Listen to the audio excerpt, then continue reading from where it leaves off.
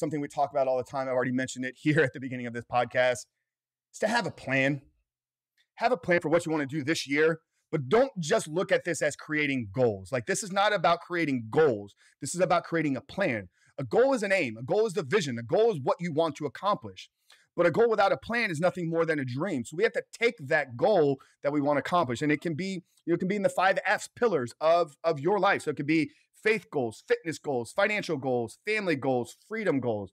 Okay, you don't have to follow that structure, but obviously it gives you a template to work with. So if you create a financial goal of, I want to save, $100,000 this year. I want to save $10,000 this year. That's a goal. Okay. But how do you make that goal and turn it into a plan? Okay. So how much money do you need to save on a quarterly basis? How much does money needs to be saved on a monthly basis? How much money needs to be saved on a weekly basis? And how much money needs to be saved on a daily basis? So ladies and gentlemen, when I'm talking about making a plan, okay, it's starting with a goal in mind of what it is you want to accomplish over the next 12 months, but then taking that goal and breaking it down into, okay, if I'm going to achieve this goal, what do I need to accomplish and who do I need to become in order to accomplish X goal? So have it mapped out for a year. And then you take that year goal and you break it down into quarterly segments. Okay, so if I'm going to be on trajectory at the end of the first quarter of 2022 of accomplishing my goal of saving $10,000 this year, how much money do I need to have in the bank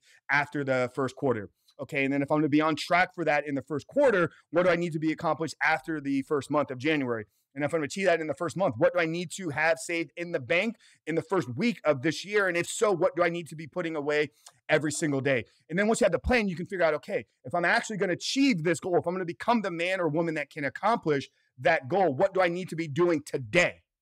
Okay, so it's taking the bigger picture goal, it's taking the bigger dream, and then bringing it down into an actionable plan and process that you can wake up every single day and execute upon. And if it really is a meaningful goal, then nothing else is going to get in the way of you accomplishing it. And if it is, then you haven't attached a big enough why to the goal and the outcome of accomplishing that goal, or it's just not meaningful enough.